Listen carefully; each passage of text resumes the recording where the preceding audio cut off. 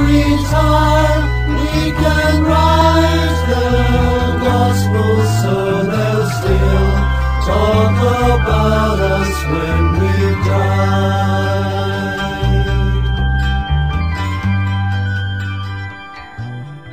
Happy heresies, my beloved truth seekers. Welcome so much to Aeon Byte, formerly known as Coffee, Cigarettes, and Gnosis, and formerly broadcast through the now defunct freethoughtmedia.com. This is your eternal exploration of that dream of you, beyond the dream of the Red King and the nightmares of Cthulhu, in the shape of understanding Gnosticism, the Gnostics, and Gnosis. We shy away from scholarly pontification and definitely try and shy away from New Age babble. We don't take prisoners here at the virtual Alexandria, but liberate them. You and I, we have a higher calling. So make sure you've politically incorrectly got some fuel in your cup and some tobacco substance to burn, because as always, coffee is for closers, and we're gonna burn one way or another, either under the wrath of the black hole sun of the demiurge, or the astral fire of the alchemists of ancient Kemet, or Egypt in the common tongue. We walk through a barbed labyrinth called existence, following that golden cord that is our forgotten childlike selves, avoiding the minotaurs of madness. We sail through the gnashing rocks of orthodoxy and whatever feather-brained imagery I can think of. What you just said is one of the most insanely idiotic things I have ever heard. At no point were you even close to anything that could be considered a rational thought. Everyone in this room is now dumber for having listened to it. Lose your mind and come to your senses in this eternal champion's epic towards the farthest shores of imagination. Buckle your seatbelt, Dorothy, because Kansas is going bye-bye. Gabriel Garcia Marquez, the famous Colombian author, once wrote that God's mistake, his first of many mind farts, was resting on the seventh day. 6 wasn't enough to build a universe that would eventually have more problems than Windows Vista. So while he basked in his glory, drank pina coladas and was caught in the rain, the old man missed abundant details on that seventh day that left a kink universe of violent action and reaction, from the creation of stars to the nature of man. He led a universe of kiddie porn, cancer, natural disaster, viruses, Bob Saget, and an underlying anxiety and greed sewn into the souls of all sentient beings. And the Creator God was ignorant of this, and that ignorance has been the true waterboarding original sin that is our ethereal Guantanamo Bay. Your suffering will be legendary, even in hell. And thus God's higher hypostasis, the nature of Him that requires no desire for creation, had to set a plan in motion to finish that seventh day in the form of apostles of lights and their messages that are but holy memes, sacrosanct plasmids that will connect all the astral dots and fill the gaps. I have come here to chew bubblegum and kick ass. And I'm all out of bubblegum. And in some way or another, we, the Gnostics and the lovers of the esoterica, are part of this plan, each with our own paths and destinies and dooms, that will mend the holy net Indra is known to cast over the multiverse in times of great darkness. In legend, that looks like a shimmering spider web where everything is reflected equally on each dewy strand and reveals that all is one and one is all. But what does that mean, Buddha? Like the Gospel of Philip says, the world came about through a mistake, for he who created it wanted to create it imperishable and immortal. He fell short of attaining his desire, for the world never was imperishable, nor, for that matter, was he who made the world. For things are not imperishable, but suns are. Nothing will be able to receive imperishability if it does not first become a sun. But he who has not the ability to receive how much more will he be unable to give? If you don't mind my saying so, this conversation is getting a little strange. And in this eternal now, or approximately Saturday, May 2nd, the year of our Demiurge 2009, with your host Abraxas, we take a look at this situation in a microcosmic way by touring a Gnostic gospel that took the shape of a television show that to this day mesmerizes and stimulates so many people around the world. And that is a cult program called The Prisoner, which I'm sure most of you have heard of or have had the chance to be blown away by it. If you've heard the term, "I'm not a number, I'm a human being," then you know the source of this powerful clarion call uttered 40 years ago. We all scream silently to the Matrix in our daily travails. It's hard to find the moral high ground when we're all standing in the mud. Remember, a Gnostic scripture in our postmodern world doesn't have to take the form of a scroll or codex. Gnosis is a virus of living information that breaks through the incompleteness of what happened on that seventh day when God and his angels took their self-given, infernal, union-mandated break. I am the supreme being. I'm not entirely dim. I should mention that in Islam, Muhammad corrected this myth. He simply had in the Quran God stand and watch his galactic factory with satisfaction. I guess Allah forgot to put on his contact lenses on that day because it still comes down to the same cosmic enchilada. In the beginning, the universe was created. This has made a lot of people very angry and been widely regarded as a bad move. I doubt Gabriel Garcia Marquez read any of the Nag Hammadi library, but such mythopoems as The Secret Book of John, The Origins of the World, and The Nature of the Rulers verify that creation was more of a housing project goal than a Las Vegas casino. We are God's unwanted children, so be it! Our astral guest is Valarie Ziegler, author of Julia, The Public Romance and Private Agony of Julia Ward Howe, and chair of religious studies at DePauw University. Beyond her expertise in Gnosticism and comparative religion in general, Valarie actually teaches a complete course on The Prisoner and how it relates to Gnostic geophysics and other occult themes. I'm a little concerned right now about your salvation and stuff. If you've had the beatitude of watching the surreal, existential British show The Prisoner, then its Gnostic undertones will come as no surprise. If you haven't watched it or only heard about it, then you're missing out on one of the most important Gnostic treatises of our modern era. Although on the outside it may seem like one of the many spy shows that were the rage in the 60s, and of course Mike Myers parodied in his Austin Powers series, The Prisoner is actually a husky allegory that not only parallels several Gnostic scriptures, which Valarie will go into in our interview, but deals with the same issues the ancient heretics mused in their visions and theologies. What is true and false reality? What are the means to return to the beginning to escape or perhaps repair the false reality and its countless lullaby systems?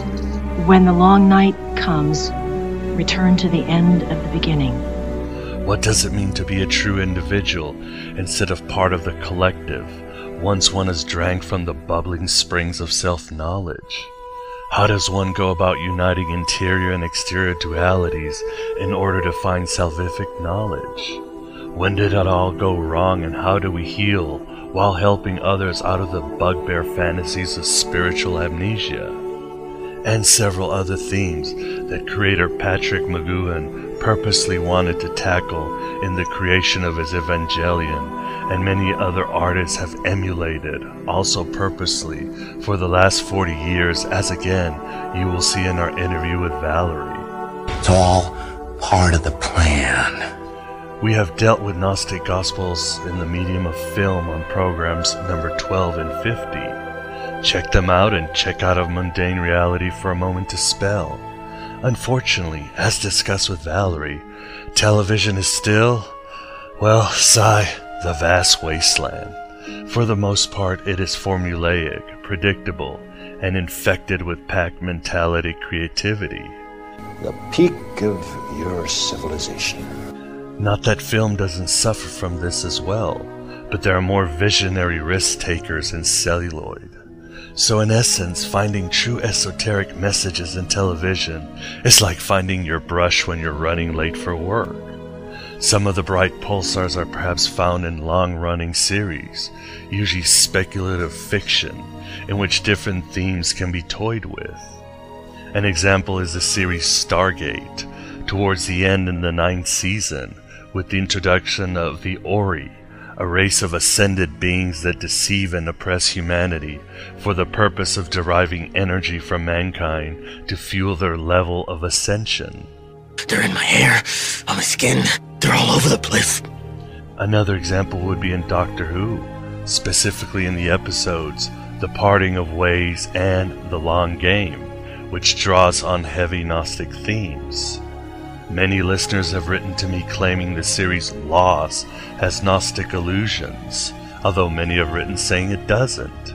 We do know that a copy of Philip K. Dick's Valis does appear in one episode. Personally, I'm still neutral on this television program.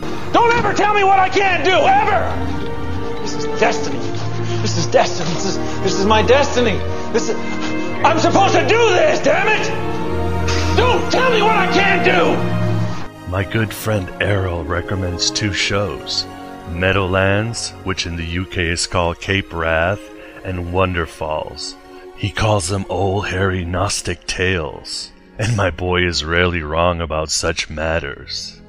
There can be a case for the recent remake of Battlestar Galactica. After all, beyond its ultra-violence and noir elements in a sci-fi package, Battlestar Galactica also deals with the themes of what is reality, what is it to be conscious, and the eternal Gnostic theme of where is the true home beyond so many layers of archons and their counterfeit heavens. The villains, the Cylons, seem to believe in this demiurgic god that not only wants to destroy humanity, but also enslave much of it for no other reason than to amuse himself with their suffering and keep and understand something he or the Cylons don't have, the human spirit. And like the prisoner, Battlestar Galactica chronically becomes surreal, metaphorical, and a quest not only to salvation, but a journey back into what went wrong. We also find Archon and Aeon-like fallen beings who are just as unconscious as both Cylon and human, who have been pulling many strings without even knowing it. So the fate of the entire human race depends upon my wild guess. Towards the end, we discover the identities of a Sophia and Logos archetype that don't truly thwart the demiurgic god, but actually manipulate him in the hope of uniting the collective, mechanical Cylons and the imperfect, individualistic humans. I can't help thinking somewhere in the universe there has to be something better than man. A case can also be made for the shows Life on Mars, The Dollhouse, and perhaps Twin Peaks, but a case can be made against them as well. Again, television is just television, and saying Simon Cowell as the demiurge just isn't going to cut it. But one form where Gnostic themes prevail is in the arena of anime. Although many anime presentations originally came out in movie form here in the West, we get to enjoy them on Adult Swim or Wayward cable channels. The Japanese animators are experts at mixing myths, genres, theologies, and philosophies, and often hit the Gnostic pay dirt. The old animated series Aeon Flux, and I'm sure the title is no accident, is a perfect example. Gnostic themes are also prevalent in such shows as Full Metal Alchemist, Soul Bianca, Revolutionary Girl Athena, Last Exile, and one of my favorite all-time anime series, Evangelion Neon Genesis. I'm waiting to be impressed. But alas, there isn't much more out there. Perhaps I'm missing some others. If you know of them, let this forgotten deity in on it. On a rather baffling side note, there is an episode of the old vanilla show Gilmore Girls called Nag Hammadi. It's where they found the Gnostic Gospels. although the show itself doesn't even deal with what the title claims. Look, but don't touch. But The Prisoner certainly is a four-square Gnostic gospel that has gripped the imagination of people for decades. Valarie demonstrates this in our interview, while you don't have to listen to any more of my drivel, my beloved truth seekers. Let us continue our revolution by adding an 8th day.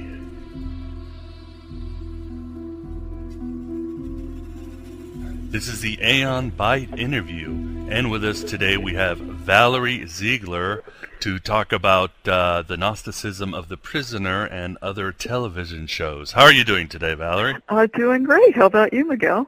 Oh, I'm doing great. Thank you very much for joining the show and giving us some of your time. Well, thanks for asking me. Pleasure's all mine. So tell us, Valarie, can you give us a short history or a synopsis of The Prisoner, including how the show came about and how you became so interested in the show that you actually teach it at your university? Yeah, I think I can. The show starred Patrick McGoohan, and it aired in 1967 and 1968 in Great Britain, and then showed in the United States in the summer of 1968, actually as a replacement for the Jackie Gleason show, if anybody can remember back that far to the Jackie Gleason show. I doubt it. Yeah, but McGoohan had starred earlier in a television series that in the States was called Secret Agent, and in Britain was called Danger Man. And most viewers, I think, would be familiar with the theme from Secret Agent, or at least the one that was played in the States, which was Secret Agent Man. You know, that da-da-da-da-da-da-da, there's a man, right, there's the right, one. Yeah, okay, that one, yeah. He had made, about 90 episodes of Danger Man and was tired of it, essentially. But Danger Man was a huge hit in Britain and also outside of Britain, and his network was very interested in keeping him working. And so he had an idea for a different show, and he pitched it to them, and they bought it, and that became The Prisoner.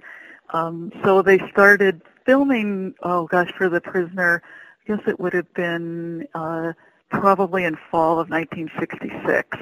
And the show was very, very unusual, and actually got sort of stranger as it went along. It became more and more allegorical. But at least at the beginning, it seemed to pick up on the secret agent mania that was sort of marking Western television. You know, again, if you can think back, people were watching Man from U.N.C.L.E., they were watching I Spy, all that stuff.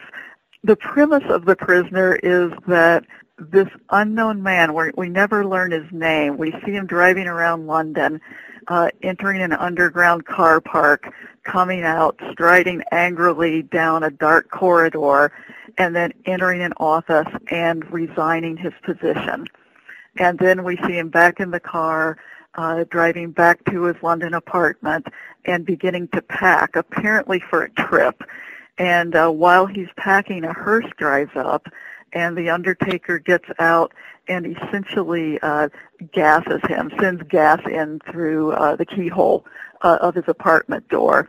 And when he wakes up, he is in an exact replica of his apartment.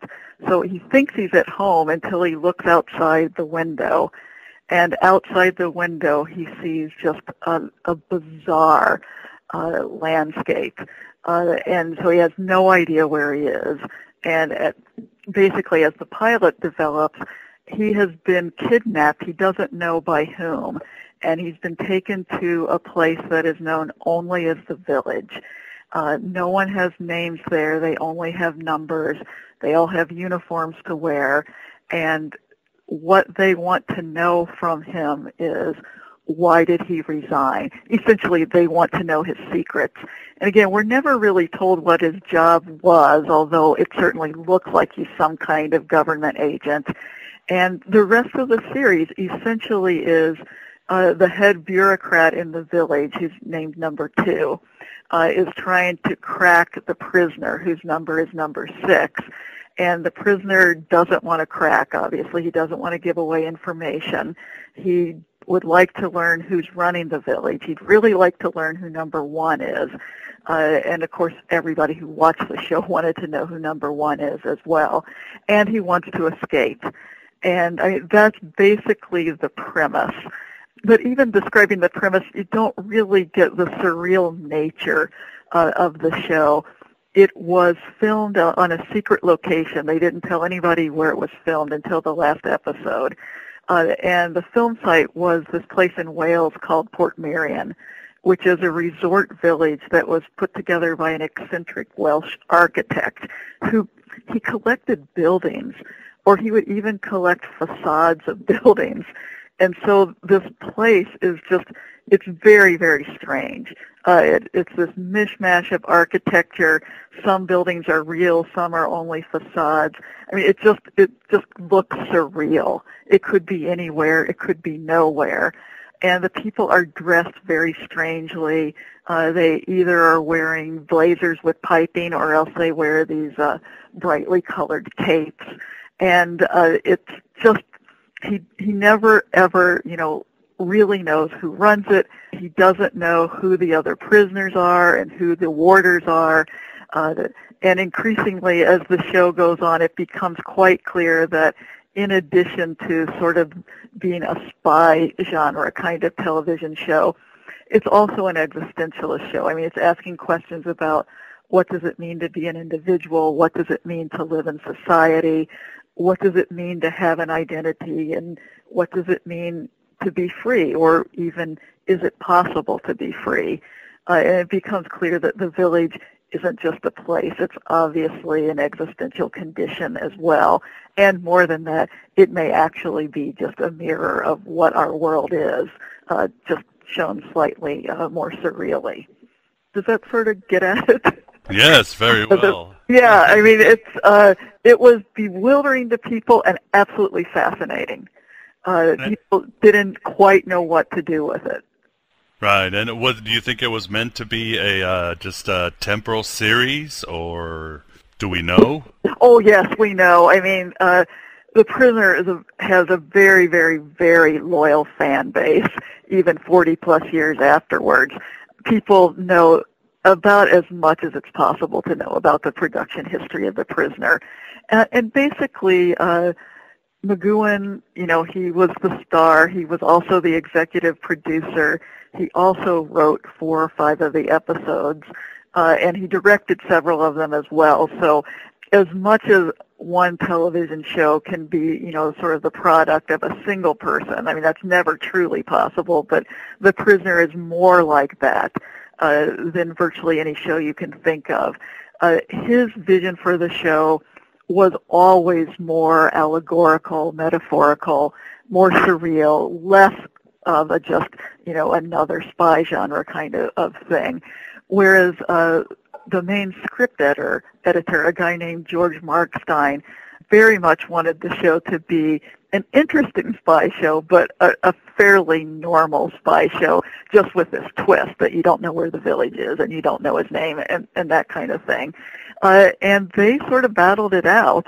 And in the end, Markstein left the series, and McGoohan was left in charge, and the show became increasingly, as I said, allegorical. Never really answered most of the questions that it raised, but that's why I think people loved it so much. It did have a final episode, and so things were settled, except that it was a very, very, very strange ending. People had a very difficult time interpreting it, so that millions of people watched that final ending. The Prisoner was really the first series to actually have an ending. And afterwards, people were so upset that it wasn't clear that McGoohan actually left the country for a while. The network sent out sort of a cheat sheet telling people what all the symbols meant so that they could figure it out for themselves. And it became a legend. I mean, it was a legend almost instantly, just from sort of the surreal nature and the intriguing quality. I mean, people really wanted to know who number one was, and they wanted to know who ran the village, and They wanted to know, what would have to happen for there to be a happy ending to this show. And there is an ending, but it isn't a happy ending, and it doesn't answer all the questions. And again, that's what Prisoner fans love to discuss, and I think it's definitely one of the reasons that the show has lived for so long. Yeah, it's kind of like people discussing the ending of The Sopranos. You'll be hearing about that for the next 10, 20 years. Exactly. Like that. But Valarie, how did you connect the dots in seeing the Gnosticism of the prisoner? When was your moment of gnosis to the prisoner, if you could call that? A couple episodes really got me thinking about it, and once I got into it, I saw Gnostic themes everywhere. But the first of the episodes is called Dance of the Dead, and basically the plot is that a dead body washes up on shore in the village, and the prisoner finds it and plans to send it back to sea with his picture and story in the guy's wallet, hoping that the body will be found and that he might be rescued. That, of course, doesn't happen. But the person who's the number 2 in this episode really pushes the prisoner hard to accept the fact that to the outside world he is dead, that no one's looking for him, and in fact, as far as they're concerned, he's dead. He has no life other than the life that he has in the village. And she tells him that if he insists upon living a dream, people will think that he's mad. And he answers, well, I like my dream. And that episode just got me thinking about the Hymn of the Pearl, where the Gnostic hymn where, the boy begins sort of in a heavenly kingdom and then is sent by his parents below. And once he gets below, he has to put on the clothing and eat the food of the people who are down below. And he forgets his identity. He forgets his mission to find the pearl, and he is lost and remains lost until his parents send him a letter that reminds him of his identity, and then he's able to return and reunite with the clothing and the people that he's left behind, and he becomes himself again and one again. And I just thought the conversation between number 6 and number 2 about, what's real, what isn't real, what's a dream, what's madness, that conversation just reminded me very much of the kind of conversation any religious person might have, who claims that there's another reality that you can't see here or touch here or connect to here, but yet exists and is more real and better than what the present reality is. And so I just sort of filed that away. And then there's another episode called Many Happy Returns, in which the prisoner escapes, builds a raft, and is able to make it back to London. And one of the questions that students always ask about this episode is, why does he go back to London? That's where he's from. He goes back to his job. But by now, we've seen enough of the series to know that whoever runs the village, his agency that he worked for is definitely involved in the village. So that he knows if he goes back to London, he's going back to the very people who had him kidnapped in the first place. So for students, the obvious plot question is, well, why does he keep going back there? In fact, every time he escapes, he goes back there. And there really isn't a good answer to that. If this is just a spy series and the whole point is that he wants to escape, then it is stupid to go back to London. But if you think about sort of the images that are there, he always returns to his apartment. He always returns to his car. He's got this fancy Lotus 7 sports car. He always gets to dump his village uniform and put his own clothes on. Basically, he's going back to the life that is, as far as he's concerned, his real life. Yeah, that's kind of like exactly. Lake's Albion or The Prince, the Land of the East. Right, basically. Or like the Gospel of Thomas, you have to return to the beginning.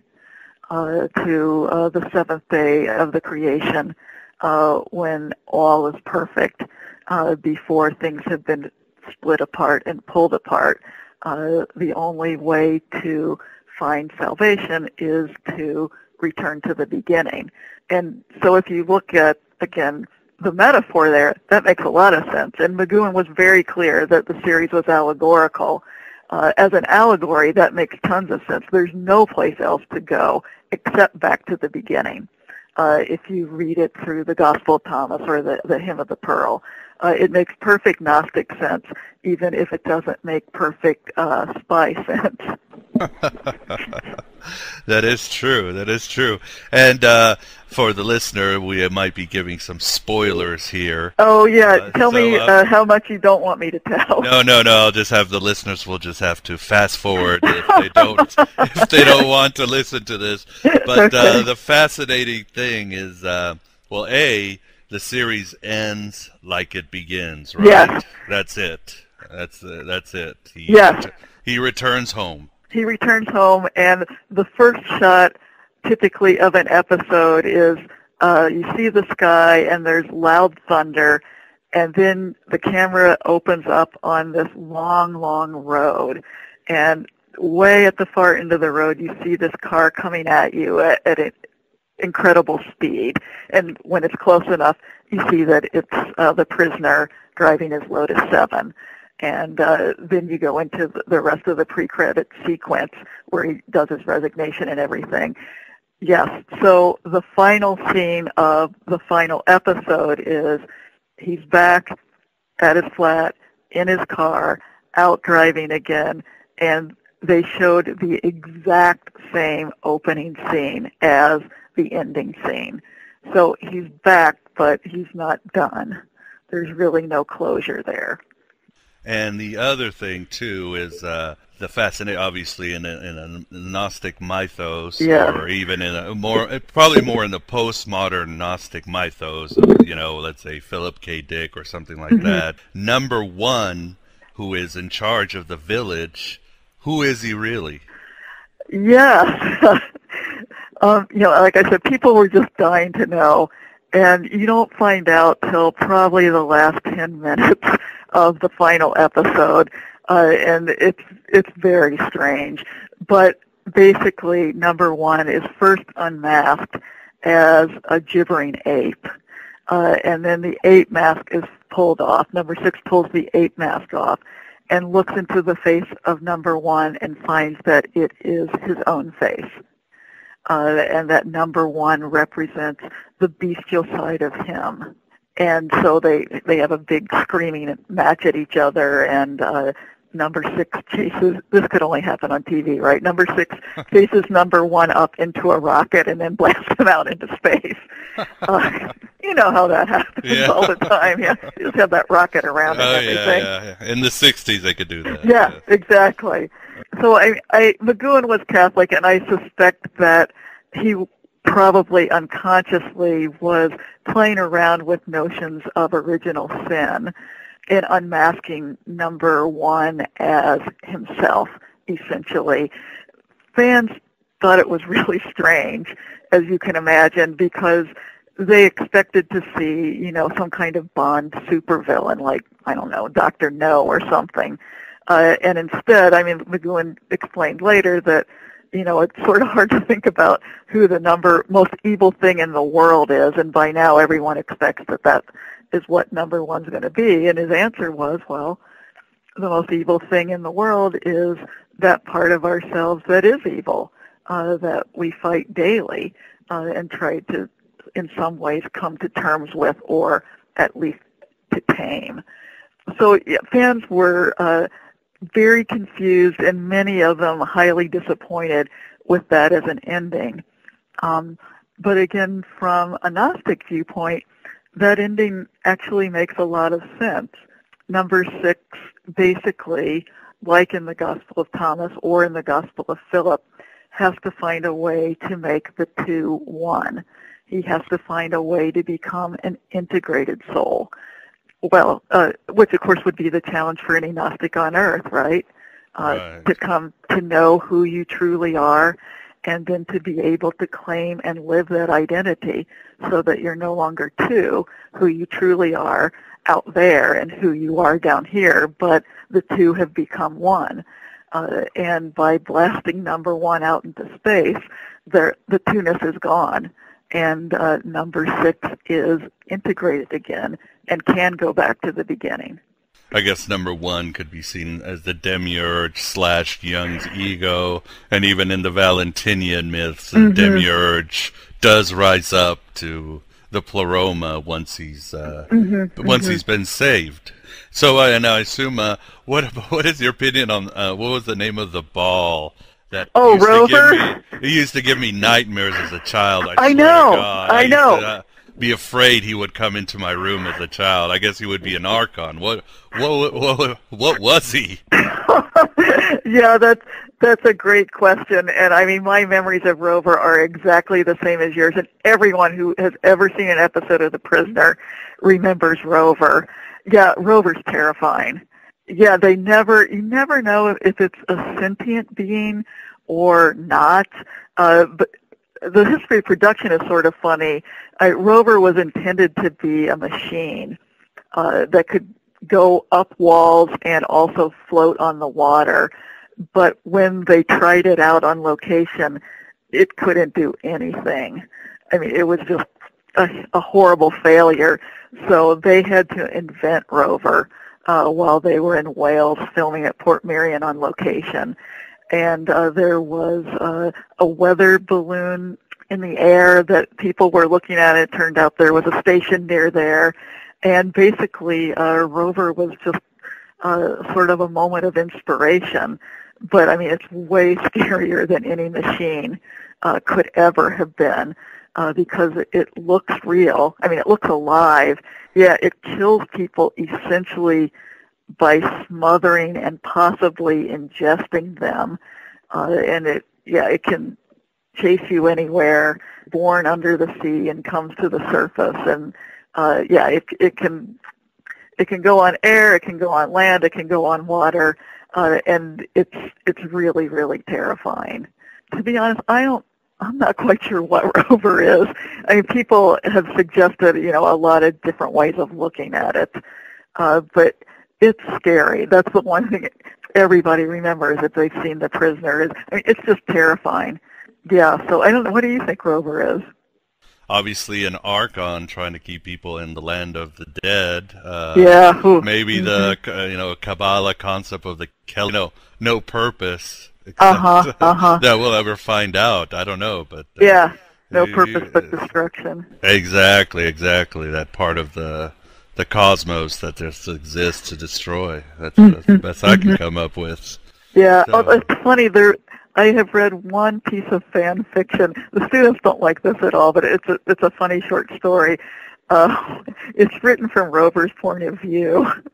And, in this version, Rover is like an extraterrestrial who has been captured and forced essentially to function as the police officer of the village, and it's actually quite painful for him to be on Earth, and he feels really bad for number 6, but they're both slaves. So that's a good take one. that one for what it's worth. Yeah, kind of like the story that puts Grendel's point of view. You get the monster's point of view on That's things. right, yeah. Or like Wicked, where you get the witch's point of view. Right. Wizard of Oz. And any other blatant Gnostic themes that you see in some of the episodes? No, I think those are the most prominent, but once you start looking for going back to the beginning or making the two one, they just work on all kinds of levels. Number 6 is a hero, but he is not a hero without flaws. I mean, he has his own sort of Machiavellian tendencies, and I mean, he has resigned from a job that clearly involved dirty secrets, and his hands can't possibly be clean. So even though he doesn't like being a prisoner and he doesn't like the kinds of interrogation that he's subject to, and no one would, on the flip side, he's been involved in those kinds of things himself. So there's a sense in which he's got to figure out who he is, and that's part of what this series is about. There's a sense in which he belongs to the world of light and freedom, but there's another sense in which he really belongs to the world of the dead. His place of work is underground. His own clothing is all black, again, suggesting, a connection to death. And as much as he hates what's being done to him in the village, he's been part of a system that does that kind of inhuman thing to others.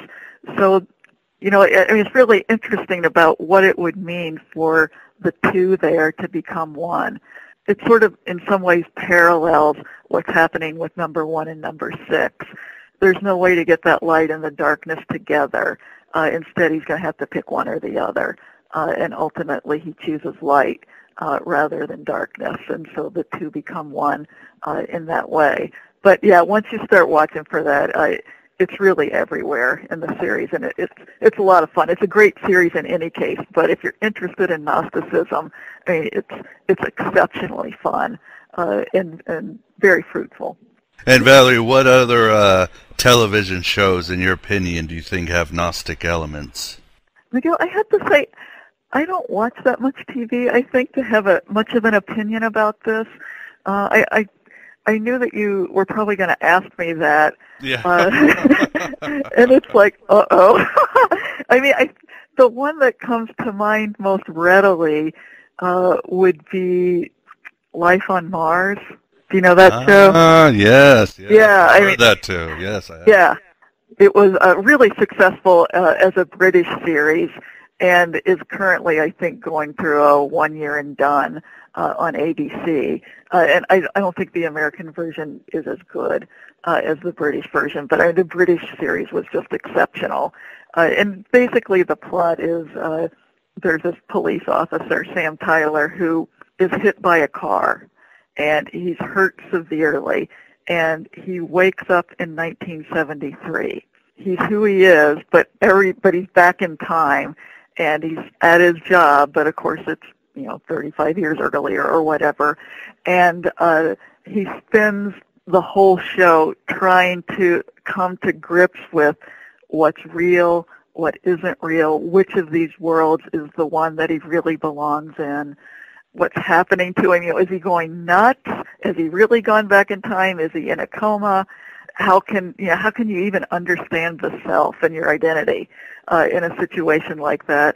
And ultimately, at the end, he does have the power to go back to his original life, and he has to make a choice between which world is the real world and the world where he wants to spend the rest of whatever, however long his experience as an individual lasts. So I think that has some Gnostic overtones too. And even if you think it doesn't, it's a great series. So if you've got listeners out there who are looking for DVD stuff to buy, okay. Life on Mars, the British version, is awesome. Yeah, I'd have to agree with you. For some reason, television is still the vast wasteland when it comes to really, powerful, esoteric, religious themes, It's just, yeah, that's exactly right. Unlike movies, which is weird. Yeah, unlike movies, that people expect television to be very formulaic. And of course, that's one of the reasons that The Prisoner stood out, and people either loved it because it didn't fit the formula or they didn't like it at all. But yeah, it was ahead of its time in the 60s, and it's ahead of its time now. Valarie, you told me that you are also having your students watch The Truman Show. Yeah. What are some of the similarities between The Truman Show and The Prisoner? Oh, there's tons of similarities between The Truman Show and The Prisoner, and many of them are there on purpose. Peter Weir was on purpose. Wow. Yeah, Peter Weir was a Prisoner fan, and it shows all over. Basically, the plot is very similar. The Truman Show is a television show about the life of this guy named Truman, but Truman doesn't know it's a show. He thinks it's reality. So it was filmed in this development called Sea Haven in Florida, which is very village-like. I mean, it's almost sort of Disney-esque in its cuteness. Everything is pastel. Everybody has, a white picket fence, all that kind of stuff. Like the village, it's surrounded by water, and Truman is unable to escape it. There are a lot of little touches that anybody that knows The Prisoner will recognize. There are doppelgangers, for example, and that's huge. Having doubles of people is huge in The Prisoner, and they do it on purpose in the Truman Show. They even The Prisoner had doppelgangers? Oh yeah, tons of them. Which actually, that's another interesting Gnostic tweak on it too, if you think about it. Yeah, lots of people have doubles in The Prisoner, and they never explain it. It's just like weird, you see this guy, and then 30 seconds later you see another person that looks just like him. So yeah, they're working on that. The Prisoner, basically, number 2 has an office that has no windows, but it has a huge television screen because everything's under surveillance in the village. And, of course, The Prisoner is watched continuously.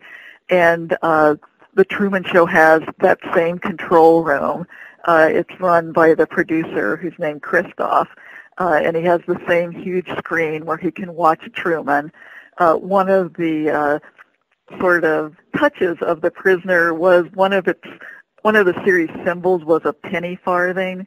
Viewer or listeners may not, they will have seen a penny farthing, but they may not know that that's what they're called. It's one of those old bicycles where the front wheel is like huge. It's like 5 feet tall, and the seat is way up, and then the back wheel is very small. The penny farthing is everywhere in the village, but there's always one parked in number 2's office. And in the Truman Show, they don't have a penny farthing in the control room, but they have a big Schwinn exercise bike that has one big front wheel. And I mean, it's just like you could not be more blatant, in trying to draw the connection to The Prisoner. So Christoph and the control room are essentially paralleled by number 2's control room and the penny farthing. And the ends are not dissimilar as well. I mean, for both characters, the drive is to find out, who they really are, and to be able to claim that identity, and to go to a place where they think that they will be freer, and that's pretty much how the Truman Show ends as well. Of course, Truman, if you remember the end, actually gets to walk on water, and number 6 never got to walk on water. Right. But yeah, it's pretty similar. So there's a lot of connections, and they're not happenstance. But yeah, one more I should say also. McGowan's production company was called Everyman, and the whole argument of The Prisoner was, this is the story of every person. So what you're seeing is life as we experience it as humans. You're watching number 6, but he is representative of each of us. And of course, the name Truman, True Man, does the same kind of thing in the Truman Show. And Valarie, what are some of your other favorite Gnostic-themed films? Perhaps are there others that have maybe borrowed from The Prisoner? Oh, God, yeah, a lot of people have borrowed from The Prisoner. Okay, I'll tell you one that you probably weren't thinking of. I mean, this is an old film, and you may not even have seen it, but do you remember The Ghost and Mrs. Muir? No, never heard of it. From the 30s or the 40s, I guess. Well, it's the story of, I think Rex Harrison is the star. He's a dead sea captain, and this woman named Mrs. Muir rents out his house, and he doesn't want anybody living in it, so he haunts it. And anyway, eventually they finally come to know one another, and of course fall in love. But he can't stay because he's dead, and he has to go back to her world. So, like the last 20, 25 minutes of the film, she just keeps walking out on the dock, like, looking for him. And, of course, she gets older and older, and then they're pushing her out in the wheelchair on the dock. And, I mean, it's quite clear that, she's done with this world and wants to be freed. to move on to the next. And so when she finally dies, he reappears, and she's young again, and they go off together to the world that she now regards as the real world. That's sort of cool. Yeah, that is cool. Yeah. I don't think that's how they intended it, but yeah, when I'm explaining to students about Gnosticism in my classes, sometimes I use that as an example. What other films do you like that have Gnostic themes? Well, okay, I think I'm not a big film and Gnosticism person. I can't think of a lot of others. The work that I've done with Gnosticism professionally has primarily been looking at Genesis 1 to 3 in Judaism, Christianity, and Islam. And what I was interested in was the way that these stories construct gender. And I mean, it's possible to read Genesis 1 to 3 as two creation accounts that subordinate women to men, but it's also possible to read them as two accounts that essentially regard men and women as equals. And so one of the things that I did is just sort of did history of interpretation in the three traditions that have used Genesis, Judaism, Christianity, and Islam. And one of the richest places that we discovered gender equality in the reading of the creation stories in Genesis was, of course, among the Gnostics. And even in Genesis, I've always thought that Genesis, I believe Genesis 1, exactly. When it says created men and women, for some reason I always thought of Plato's hermaphrodite. It's really one creature when you think about it. Or you can interpret it that way, right? Yes, you definitely can. You can actually, if listeners don't know, Genesis 1 tells the story of the 6 days of creation, and people are the last things created, and they are made in the divine image, male and female, and it's definitely possible to read male and female as, a hermaphrodite or an androgyne. It's also possible to read the same thing in Genesis 2. Genesis 2 is the story of the first thing created is the human being. It doesn't have a name. And then other stuff gets created. And then the last thing that's created is woman. And woman is taken out of this human being. And so once woman is taken out, then you can talk about now there's male and now there's female. Before there wasn't, but now there is. So, I mean, there are long traditions, both within Christianity and Judaism, of reading the original human being, even in Genesis 2, as a hermaphrodite or an androgyne. You don't have to read it that way, but the text supports that reading. I mean, it's fine with the original Hebrew language, and there are long traditions of reading it that way. So, it's sort of funny. Most people don't know that about Genesis 2. Yeah, I mean, and like the Gospel of Thomas is just, it's pretty awesome in the way it talks about on the seventh day of creation, everything is perfect. And that's why a 7-day-old child is the one who is wise, because the one who dwells in the seventh day dwells in perfection. And there is no gender discrimination. Male and female both have dominion over the creation, and both share equally in the divine image. That's pretty cool, I think. Yeah. Well, the Gnostics did kind of get sexist on the opposite side, because in their creation myths, basically Adam is just some worm until the divine feminine comes into him, right? Right. So they forgot about equality. In fact, they kind of stuck it to the man. That's true. But, as you know, I mean, there's a lot of scholarly debate about whether it even makes sense to talk about Gnosticism as a single entity. Because in a sense, it's a kind of title that was stuck on these groups by Christian theologians who were claiming to be orthodox or right-thinking. I mean, in some ways, it's just another word for heretic. And so, Gnosticism as we know it encompasses all kinds of different groups and very different kinds of literature. So I mean, it's not clear that all Gnostics would have thought that they were all Gnostics. They might not have recognized each other as belonging to the same thing in the way that we tend to think that they did. So that's actually a really interesting way that the field is moving. I mean, there are lots of debates about whether it even makes sense to talk about Gnosticism or not. I mean, I think it does, but you got to know who you're talking about. It's hard to make generalizations of that, that all Gnostics think this or all Gnostic stories are like that, because you're just talking about too many diverse groups and stories. Yeah, believe me, Valarie, I've had many guests and many viewpoints from many scholars, and the debate